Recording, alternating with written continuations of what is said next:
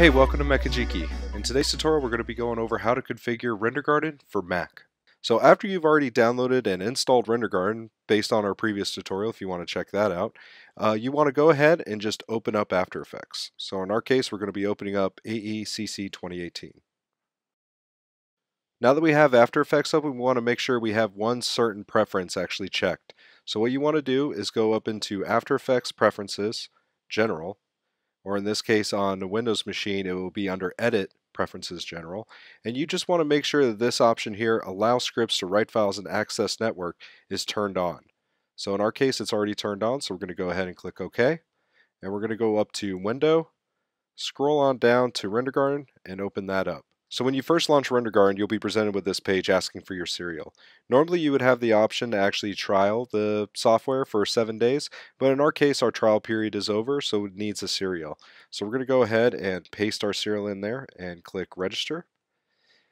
After you click Trial or Register, you'll be presented with this screen. What this screen pretty much says is that there are two main components that you need to have installed. One of them is Python 2.7 and the other one is FFmpeg. Now for Mac, Python already comes pre-installed with Python 2.7, so you don't need to worry about that. But on Windows, you will need to actually download it. Now for FFmpeg, you need a download for both Mac and Windows. So what you could do is click on this download link, and it'll take you directly to our downloads page here where you could be able to select FFmpeg and Python, and it'll take you to the corresponding websites to be able to download those files. So in our case for Mac here, we're going to go to FFmpeg.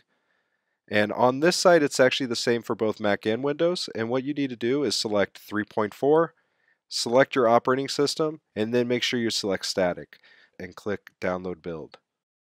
Now that that's downloaded, we're going to go to Show in Finder. And the folder structure for both Mac and Windows are the same for this download. So we're just going to go ahead and open this up. And we're just going to drop it down. And the files that we actually need are inside the bin folder. And inside here we have 4 different options, but the only one that we need is the FFmpeg file. So we're going to go ahead and copy that, and we're just going to move it directly into our applications directory and just paste inside there. So now if we click or hit F and scroll down, we have our FFmpeg in here. Now this is crucial because we need to be able to remember exactly where this is located and make sure that if we have any other render nodes on our network, we need to be able to install FFmpeg directly in here as well. So let's go ahead and minimize our windows here.